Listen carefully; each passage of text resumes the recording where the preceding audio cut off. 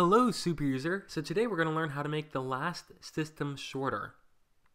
Now often when you're writing a piece of music, you'll come up with the last measure being like on a single system, or maybe only 2 or 3 measures on that single system where everything else is like 7, 8, or 9.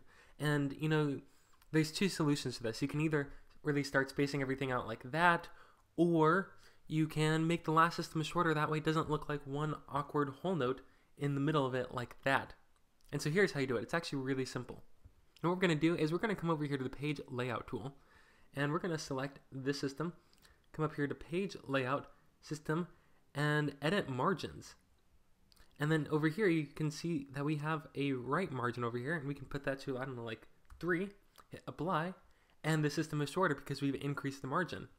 If we increase even more to 4, it becomes even shorter. And if we want to make this about as short as all of these, we can probably put it up to like around 5.5 or even 6, and it becomes just about as long as all the other measures. And of course, if we didn't want to do that with the dialog box, we can always drag it around manually like that, but it also has a habit of messing up the bottom margin as well. So I like to use the dialog box for precise measurements. So that's it for today. That's how you make the system shorter. If you found this video helpful, make sure to hit the like button so I know you want more content just like this. And each week I post new videos about how to use Finale to its fullest, so if you don't want to miss out on any of those, make sure to hit the subscribe button so that way you get notified as soon as a new video comes out.